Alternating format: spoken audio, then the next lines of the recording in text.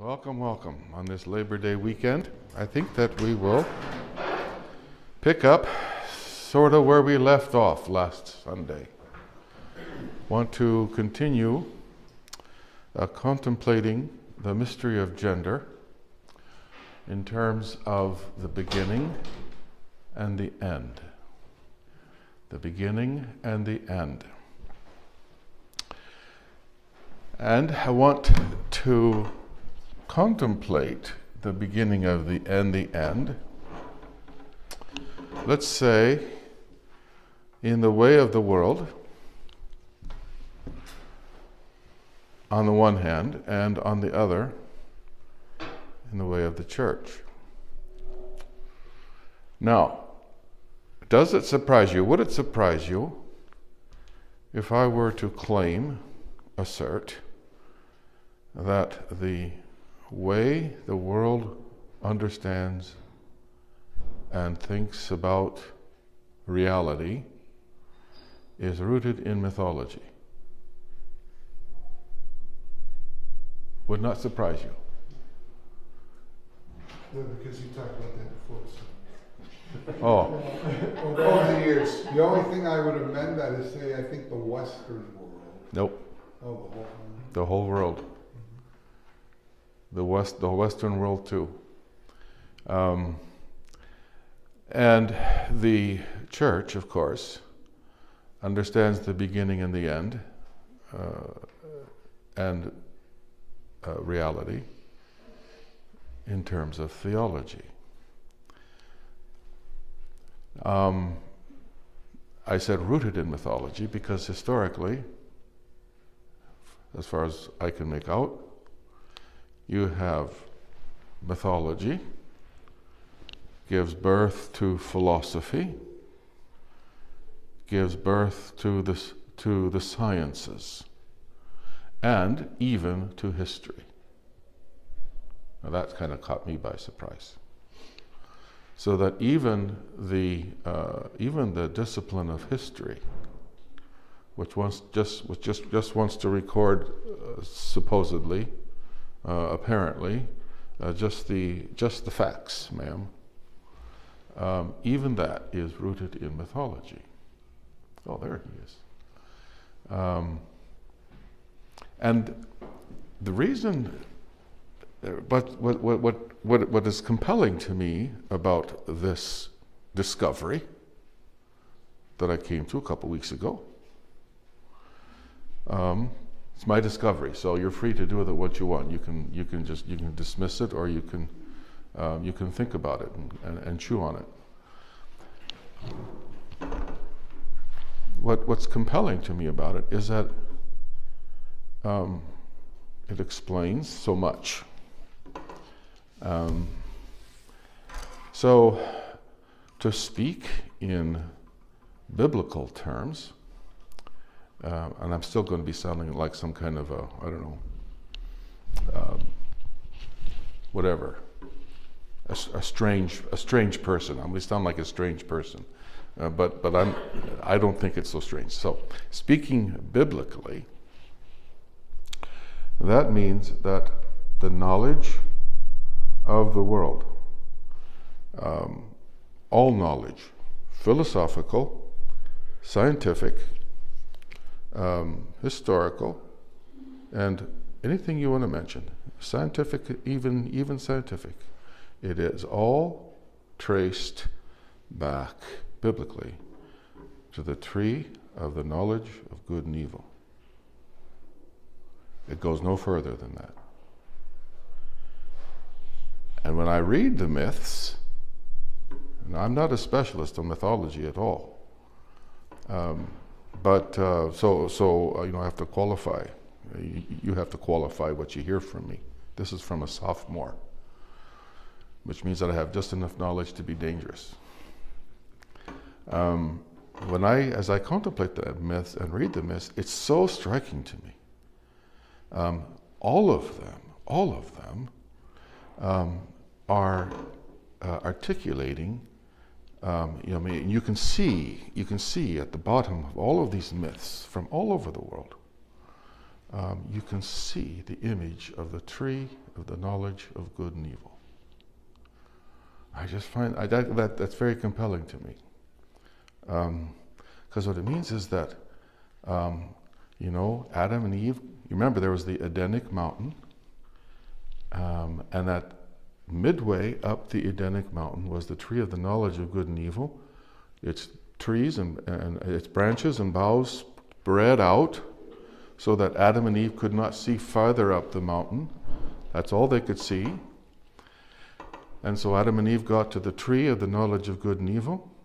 They ate of that tree. They chose not to go up higher.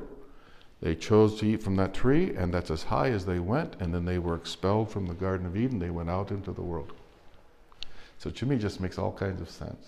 All kinds of sense. I don't know if you understand what I'm talking about yet. But maybe we'll understand it more as we proceed a bit more. So I'm going to give you this handout, which will illustrate what I'm talking about. And I'm going to hand those out, please. And Martin, hand those out. It'll illustrate what I'm talking about. And maybe it'll start to make sense. And you'll see how there is a quite, as far as I can tell, a very different vision of man as male and female in Holy Scripture, in the church, theologically, as opposed to mythology. So let's see. Okay, I gave them all out, so give me back one, so I know what I'm...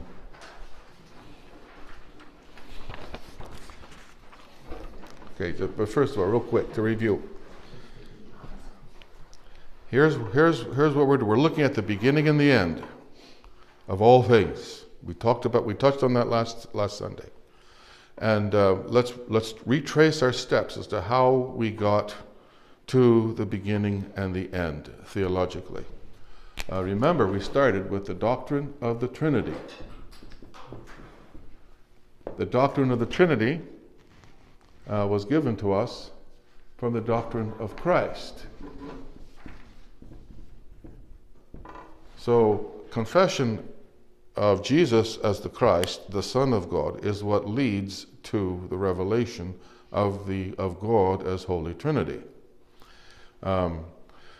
Historically, it's the doctrine of the Trinity that is articulated first in the 4th century, which opens the way for articulating next the doctrine of Christ, which begins in earnest the latter half of the 4th century, beginning of the 5th century, and you might say is completed with the 7th Ecumenical Council in 787 with the restoration of icons in the church.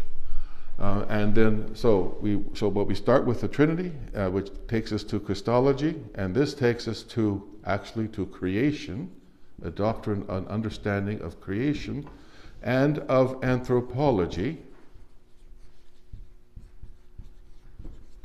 of man as male and female. Now, just to anticipate what we might be getting into later in a few minutes, just look at this. Man as male and female. That's how man comes to be. Man doesn't come to be as...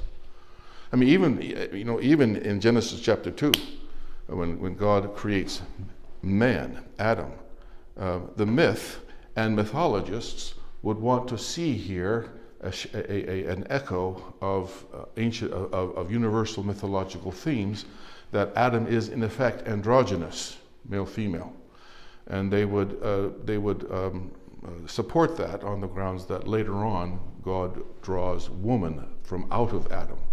But that's not a theological reading, nor is it a close reading, because Adam is created by God, and it says later on that he is alone. There's not somebody hiding in him. He's alone. And when the woman is made, she's not, as it were, pulled out of Adam. God takes his rib, and from his rib he builds woman. So Adam and Eve come into existence as male and female. There's not an androgynous man, male, female. Male and female are each one their own concrete subject. So contemplate that. But so that man comes into being as male and female, not as a hodgepodge, an androgynous hodgepodge, but comes into being as male, female. And then contemplate how the creation comes into being as heaven and earth, night and day. There's a parallel. The seeds come into being, or the plants come to be, not as a hodgepodge. Not as a hodgepodge. They come together. God makes each seed, and as it says, each one according to its kind. As we contemplate the creation as it is, in general terms, here theology and mythology seem to be going along the same road, in that both of them present to us a creation as constituted of yin yang, male, female, night, day, heaven, earth.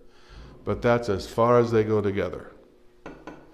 At this point, mythology eats from the tree of the knowledge of good and evil and stops and goes back down the mountain.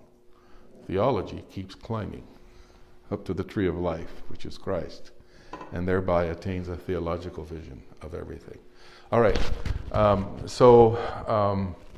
we have creation as heaven and earth, night and day, and what's even more interesting to me, okay, all this is going to come into play. So now let's bring this over here. Creation comes into being as heaven and earth, and as night and day. Now, when we want to talk about talk about the creation in totality, and as it were, encompass it in just one phrase, the term that we use is space-time. The creation is space-time. All right? I don't know, just looking at this, this strikes me as what? This would be the space, and this would be the time.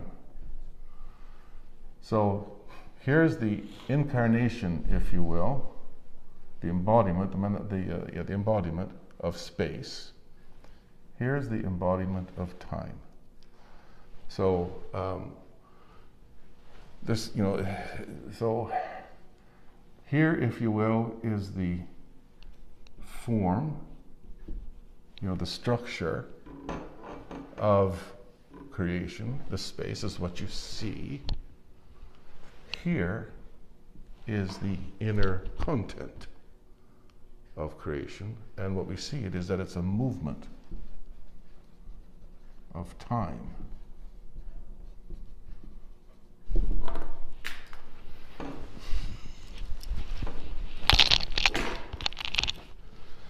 Now, what sense are we going to make of all of that? Well, let's look at this, first of all, from the mythological point of view, and then let's look at it from the theological point of view. I want to keep all that.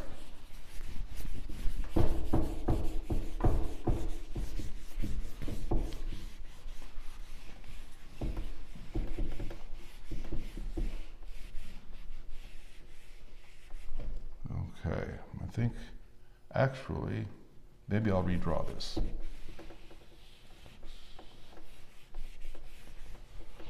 All right, let's see how this goes. Let's take a look at your handout from the Pelasgian creation myth. I'm using this for a specific purpose.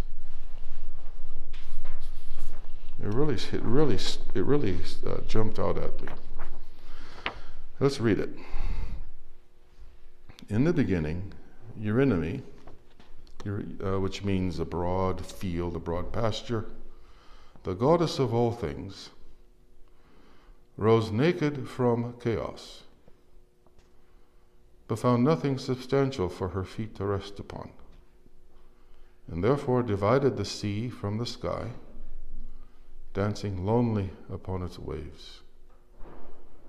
She danced towards the south, and the wind set in motion behind her seemed something new and apart with which to begin a work of creation. Wheeling about, she caught hold of this north wind, rubbed it between her hands, and behold, the great serpent Ophion. Ophion means serpent. Eurynomy danced to warm herself, wildly and more wildful, until Ophion, grown lustful, coiled about those divine limbs and was moved to couple with her. So Eurynomy was got with child. As I say, I'm not a mythologist, but I can smell a lot of stuff here. This is packed. But even in our sophomoric status, I think we can do something with this. So we have the child, I believe, that Eurynomy may have been got with, would have been the universal egg, out of which everything came into being, or was hatched. So we're looking at pre-world, pre-heaven and earth, as it were. And what do you see? Let's ask this question. Where does the goddess of all things come from? What's first? And actually, you can look at the next two quotes below. You get a clue. Chaos. So, what's at the very, very, very beginning? The absolute beginning. Chaos. And we're going to put it down here because what we're after is an understanding of the hypostasis. Do you remember what hypostasis stands for? Right, what's underneath?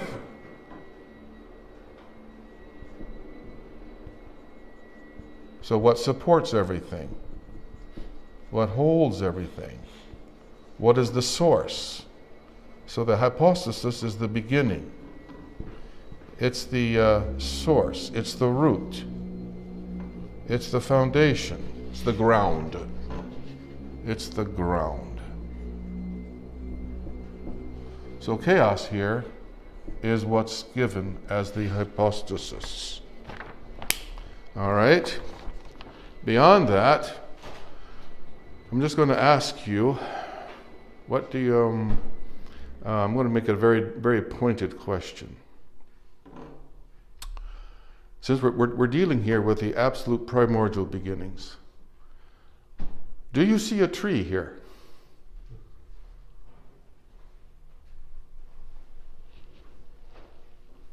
And if so, which tree, what tree do you see? So I'll answer your question for you. You do see a tree, so I'll give you that much. What tree do you see? Well, good and evil. Okay, excellent. What is the image of the tree of good and evil? How does it present itself to us in Genesis chapter 3? Genesis chapter 3. Who's there? The serpent and the tree. The tree is the goddess, Eurynomy here. And the serpent is her consort. I just want you to notice that. This is the reason this jumped out at me. This is why I chose it, because I think this perhaps more clearly than all of the other myths shows how the absolute beginning in the mythological understanding of man is the tree of the knowledge of good and evil. Now, I have a lot of regard, I have very high regard for mythology. I do not think it's foolish or child's play. I think it's very real, I think it's very serious. Because I feel that mythology is it's just the innate, spontaneous movement of the soul. And mythology gives expression to this soul's movement. And that's why I think it all the more fascinating, compelling, riveting to me, to witness in all of these myths the soul able to go back no further than the tree of the knowledge of good and evil. Just, that's where the knowledge of the world starts, at the tree of the knowledge of good and evil. So here we have the serpent, we have the goddess, we have masculine, feminine. I'm sure you can see and understand that the serpent would be an image of the male organ, and then you perhaps can understand why the tree would be an image of the goddess, the feminine. So here we have chaos, and out of chaos coming, how would you want to draw this? Well, we have the tree coming out, and its roots going down into chaos. Here's the tree, and from her branches hangs the serpent.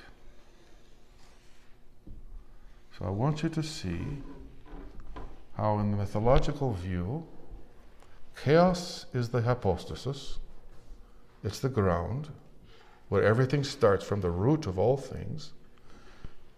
And I want you to see how out of chaos emerges this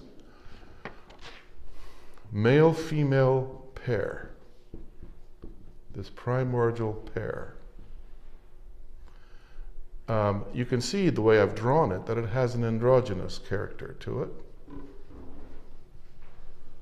And in many of the myths, the original pair is, in fact, a single being, an androgynous being. So then the androgynous being is just a reflection of chaos, is he not? Because in the androgynous, like chaos, is kind of an undifferentiated mingling of male and female.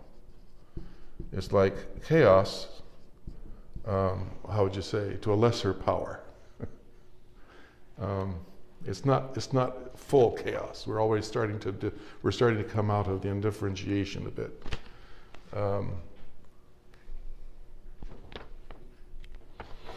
And then out of the androgyny comes the particulars. Now, let me ask you a question here, looking at this. Okay, so here's the beginning. Or let's say that out of this, here's the beginning. So let's say that here's the beginning of it. From out of the Eurynomy, and in this myth, Ophion, out of their dancing and their coupling, there comes the creation with everyone else, all of the branches. So we'll say the branches and the twigs and the leaves, and we'll say that the twigs and the leaves represent each particular that you encounter in the universe, in the cosmos. So you are a leaf, you're a leaf. We'll say that Dan is a twig, or Jean is a twig. You're a branch, you're, whatever. You get the idea, okay? So now let me ask you, if this is the beginning, everything comes out, and as you see in the creation, as you see in the plants, the plants come up out of the ground, out of the night. They come up into the day, and then they go back. And then they come up, and then they go back. Well, you're a plant. So why would you not follow the same course? You've come up out of the dark, out of the ground, out of the night. You're going to go back. Come up, you're going to go back. Who knows what you'll be the next time you come up. So what I want you to see there is how the beginning, where you started, is where you're going to go back. So that the beginning and the end are the same. That's what I want you to see. And just as a sidelight, this, by the way, is the mystery. The beginning and the end are like the gates through which you come into manifestation from the mystery and in death. So here's the birth, here's death. So through birth you come out of the mystery, in death you go back into the mystery. And so here's your circle. The circle of life. Mystery, fascinatingly enough, comes from this word mu, which means to close. And my sources told me that it's it took me etymologically back as far as the fish. That the word mu signifies the opening and the closing of the fish's gills as it's breathing underwater. Opening, closing. So from this mu, to close, comes the word mystery, which, the fish is just a beautiful image, because the fish swims in the sea. And the sea is the mystery, which we came out of. We came out of and onto the island of manifestation, of the light, the day. And when we die, we're going to go back into the sea. So here's the mystery. Here's where you begin. Here's where you end. The mystery then, and what's in the mystery, is closed. It's closed off to you. Or let's say it's closed off to the profane eyes. You can't see into the mystery. And so the purpose of the mystery religions is to teach you and to enable you to open your eyes so that you can see into the mystery. So the Hierophant, the priest, would be called the mystagogue, which comes from ago, which means to lead. And here's the word mu. So the mystagogue is one who leads you into that closed off area that is on the other side of the gates of your birth and your death. The mythos, here's that word again, is the story that tells you about the mystery, what's on the other side. And since what's on the other side is is the origin of everything, and so it transcends what's on the island of existence, then the image, or the mystery, is going to present itself to us on the island in images that are bizarre, not necessarily sequential or coherent, and so the job of the seer is to see into the images, these bizarre, crazy, wild images that come at us in dreams, in the myths of the peoples of the peoples of the world, and to interpret them, to tell you what they're talking about. So as you look at this, it's fascinating, is it not? I'm quite taken by it. But I want you to look at this, and you tell me, okay, so the beginning of everything is ultimately chaos, undifferentiated unity. Everything's jumbled in a primordial hodgepodge soup. So if that's the beginning, where you're going to go back down to, all right, what are you? What are you in your absolute, irreducible? All creation is an expression of chaos. Exactly. So then, male, female, what's their ultimate end as also their ultimate beginning? What is it? You go back to what the quote from Allah here, all back to confusion, discordant atoms at war. Yeah. So that male? Shapelessness. Okay. So, Ovid is using the term atom, which obviously does not mean what it means for us today, but it does mean the same. It means little tiny particulars. And isn't that isn't that the view of science today? How is the view of science any different from this? You even have chaos theory now. In function, in form, how is the scientific vision of the world any different from this? Only instead of the Gaia, the goddess Gaia, you have Earth, which is what Gaia means.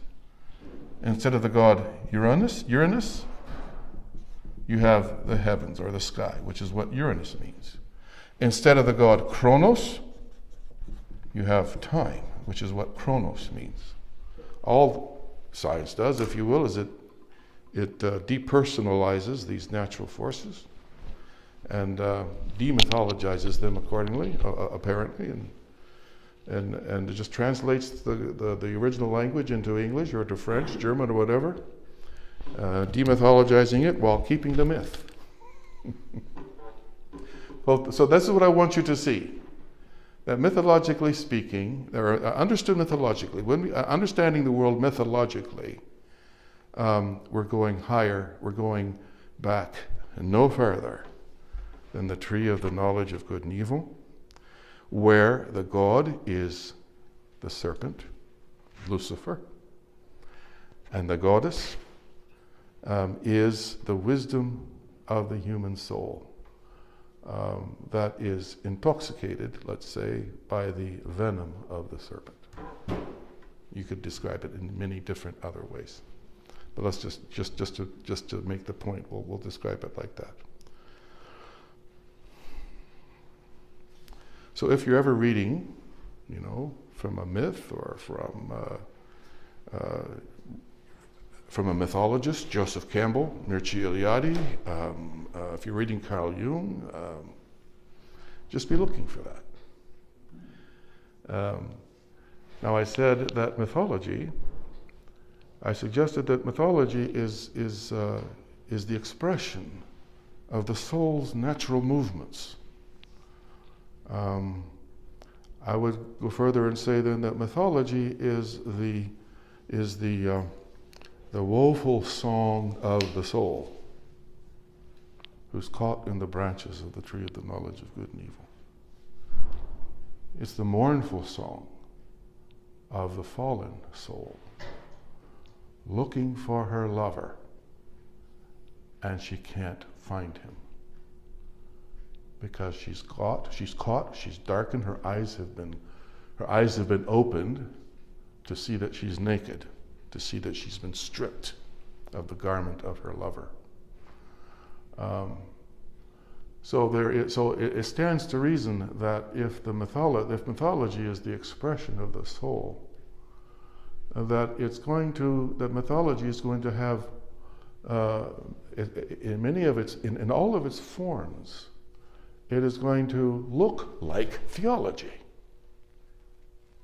Or we can say it like this: if theology is the proclamation of the tree of life coming down into the branches of the tree of the knowledge of good and evil and clothing himself with those leaves, with our flesh, then you could say that theology is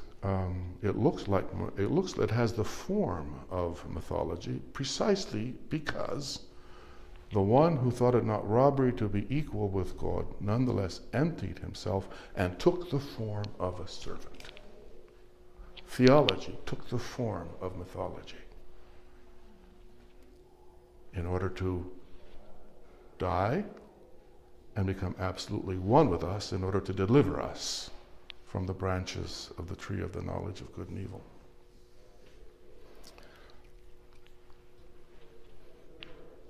So, okay, was there something else I was... So, let's now then, let's go to, I thought there was something else I was wanting to say with that. It may come back to me, and if it does, I'll bring it back. So now let's go back And let's look at this theologically. I'm going to redraw this. I'm going to get rid of this.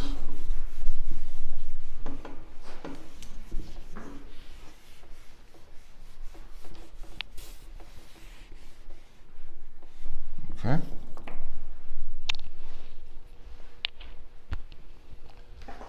Let's go to Genesis.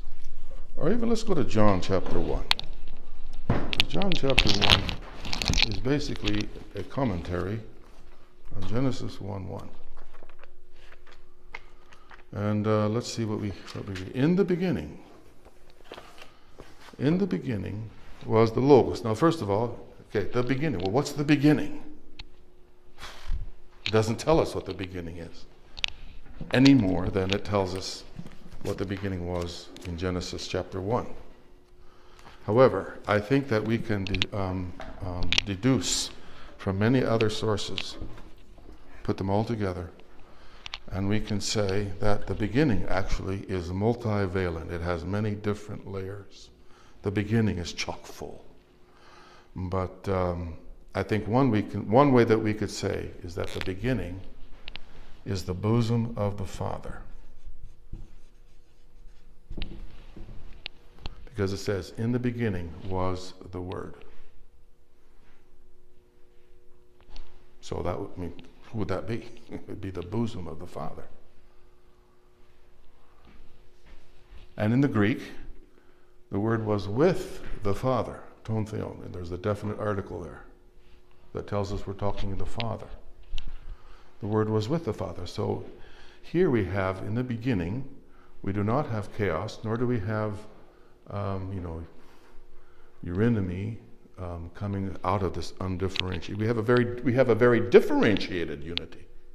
It's a very differentiated unity. It's the Father who is not mingled with the Son.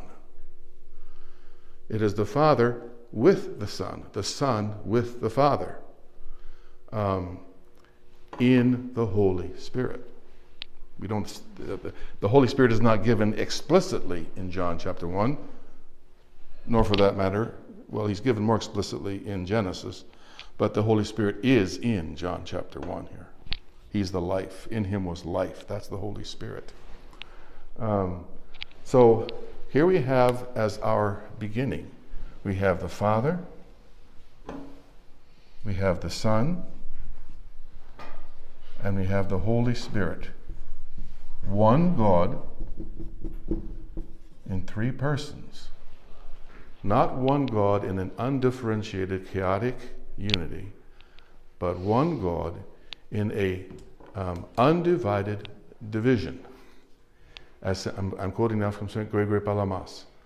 In a divisible undivision. How does he say it? Dividedly undivided, and undividedly divided. So a very differentiated unity in which we have three persons, Father, Son, and Holy Spirit. Moreover, they do not come. Their source is not some essence, divine essence, which stands underneath them, from which the three proceed. Can you see, if that was the case, we'd just be back into pagan mythology. Our theology, quote unquote, would have just collapsed right back into the tree of the knowledge of good and evil. Who's at the bottom? Absolutely, who at the absolute bottom? Who is at the bottom? Who's the source of it all? The Father. The hypostasis of the Father, the hypostasis that stands underneath. The Father is the cause of the Son and of the Holy Spirit. Because the Son is begotten of the Father, the Holy Spirit proceeds from the Father. Already, we're in a different... You can feel yourself climbing the mountain now. I mean, suddenly the air feels fresh. Because if the absolute beginning is the Father, and not some blob, some energetic force, what's going to be the character of reality? Is it going to be at its irreducible essence? Is it going to be undifferentiated chaos? Are you following me? Or is it going to have the character of its beginning? Well, of course, it's going to have the character of its beginning. So if its beginning is the differentiated hypostasis of the Father, that means that all of reality, uncreated reality and created reality that comes from it, is going to be, let's say, hypostatic, personal, differentiated. You look at it further. So you have the Son.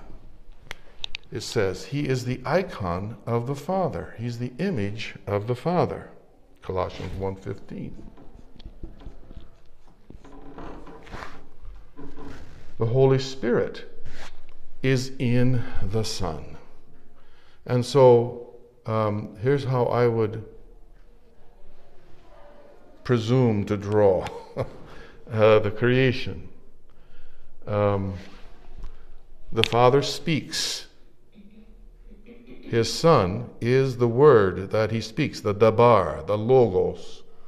You know, the dabar in Hebrew, the dabar, what stands at the very back of the sanctuary, what's at the very source of everything. So he speaks. And the world, how are you going to draw this? The world, let's do it this way. So let's draw the sun like this. Let's draw a circle for the sun like this. Let's put the divine essence right here, just to show that the essence exists in the Father and in the Son. It's not like part of the essence is in the Father and part of the essence is in the Son. This part we can't draw. The whole essence is in the Son. The whole essence is in the Father. The whole essence is in the Holy Spirit. And let's draw the Son's hypostasis like this. And then let's take the Holy Spirit. Let's draw him like this. Let's take let me redo this. Let's take the Son's hypostasis and let's do this.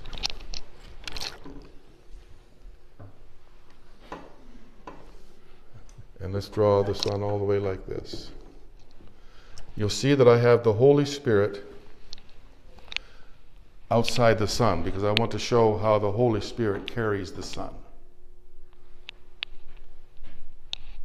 Wherever the Son goes, there the Holy Spirit goes. That's what I want to show. And then out of them, I don't know how you're going to do this, the world comes to be. It comes to be. Now, if I were a mythologist, I would draw it like this. But I couldn't, because it's already not making sense. It already become incoherent. I might draw it like this.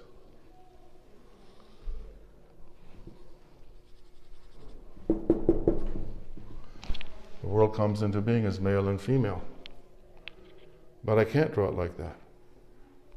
Because male and female are of the nature. They're of our nature. They don't exhaust the content of the hypostasis of the person. Did you follow me? I kind of jump tracks here.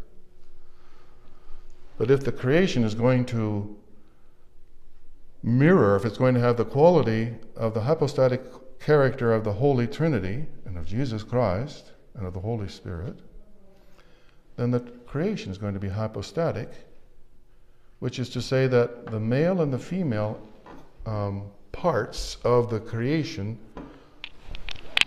are hypostatic. That is to say, the male and female gender would be the prosopon, the face. In Latin, it would be persona. This is where we get the word person from. This is why in the Orthodox Church we prefer hypostasis to talk about the person. Because person is just the face. It doesn't tell you what's underneath. We want to tell you what's underneath. It's you.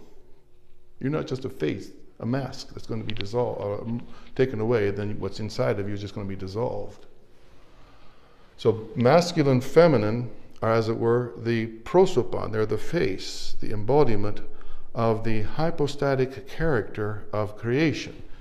And man and woman are created so here you have the creation, which is heaven and earth, night and day, male, female, yin, yang, da-da-da-da-da-da. But it does not exhaust the creation, because the creation reaches its climax when God creates Adam and Eve. He creates Adam and Eve as male, female.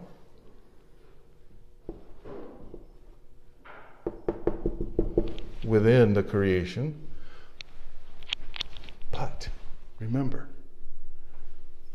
Adam is taken from the earth, so in that way he's part of the creation. But he has another source. How else does it? What is it? Where does he come from so that he becomes a living soul?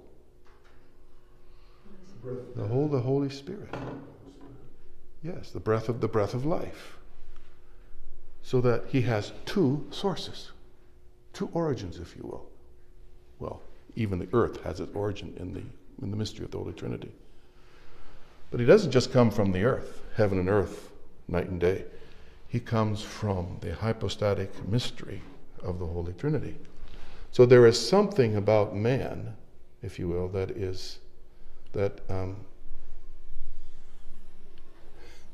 you're losing me, I'm sure. This image is getting too complicated, too messy. There's something about him that transcends his male gender, his male-female, gender. That transcends his nature, transcends the earth he's made from, transcends the dual character of the earth that he's taken from. There's something that transcends that. It's his having been created in the image of God, who is the hypostasis of Christ, who is the image of the hypostasis of the Father, in the hypostasis of the Holy Spirit. So that we are created in the image of the hypostases of the Holy Trinity, which is to say that as Origen of Alexandria said it, our primary essence, our primary substance, he uses the word hypostasis, because in his day, hypostasis didn't mean what it's going to mean a century or two later.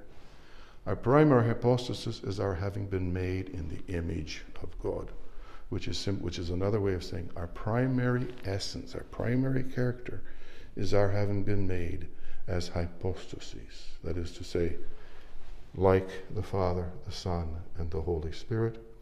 Remember, we were talking about the character of the hypostasis, how the hypostasis in the Holy Trinity shows itself in movement. The Father is the lover of the Son and the beloved of the Son. The Son is the beloved of the Father and the loved of the Father, the lover of the Father, and so forth and so on. So that the hypostasis, by its in its very identity as Father, Son, and Holy Spirit, in its very identity, it is in movement. And that movement is the movement of loving and being loved, receiving the other and being received by the other. This is the character of the hypostasis. We're not just closed-in entities in ourselves, nor am I just a kaleidoscopic configuration of a mound of earth next to your kaleidoscopic configuration, so that if the shell that is holding us together dissolves, this kaleidoscopic arrangement of dirt just kind of like that, and I am no more. Rather, I'm this hypostatic. What's underneath my earth is the hypostasis, which merges into the other, but is never lost into the other, never dissolves into the other. And there's this movement, and it's this circular movement of being received and receiving. I kind of draw it like this. This is what it means to say that we're created in the image of God. We're created in movement. We're created in erotic movement, giving ourselves to the other, receiving the other into ourselves. So this means that this is what stands underneath your male and female gender. This is what I mean then when I say that gender is the gate of life or death. It depends. It hinges on what you choose to do with your gender, as to what whether it's going to be the gate to life or the gate to death. Because if you are primarily hypostatic, I mean, let's just say if you're, in our language, if you're primarily a person underneath your nature, that means that you're primarily a lover. Or let's say it this way, you're primarily a beloved, longing to love. So that, let's see here, so this is what's underneath you. Then the only way you're going to achieve, or realize this hypostatic quality in you, which is to love and to be loved, is by the choice you make. You can't be forced to love. You cannot be forced to obey God, your lover. You have to choose to love God in order for this hypostatic quality of yours to burst into flame, if you will. So that is the whole point of the tree of the knowledge of good and evil. God warned them, don't you eat from that tree, but he did not prevent it. It was critical that he allow them the freedom to exercise their choice. Am I going to choose to be bound by nature, my gender, and fall back into the world of mythology, whose limits are bounded by male, female, night, sky, heaven, earth, or am I going to deny that in order to transcend and keep making my way up the mountain, up to the tree of life, and attain to hypostatic communion, up here where there is neither male nor female, that is to say, where everyone is realizing their hypostatic character as receiver, received, lover, beloved.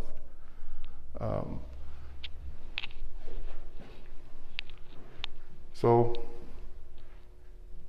that's the biblical vision.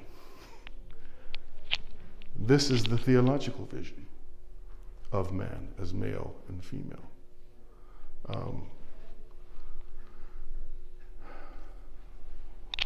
Okay, I kind of need to wrap it up here.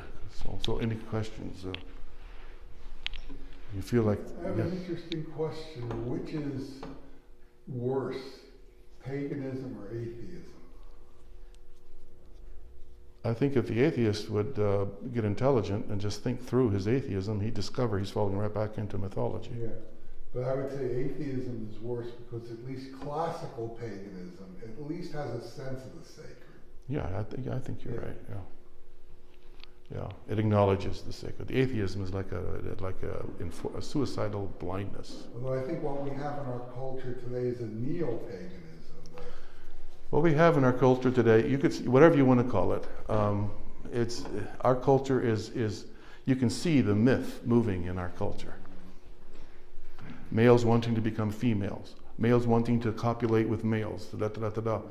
That's all an effort. That's all the mythological movement trying to get back to the undifferentiated chaos. Because the idea is that by getting back to the end, everything is made new. You start all over again. So that means that all of my failings, all of my sufferings, all of my sorrows, they're washed away in the chaotic, undifferentiated unity. And I can start up again. Maybe things will be different the next round. So you can see the mythology, even in today's culture, and all of the madness of today's culture. Where the culture today is going back to chaos. It's the mythology. All right, shall we go upstairs?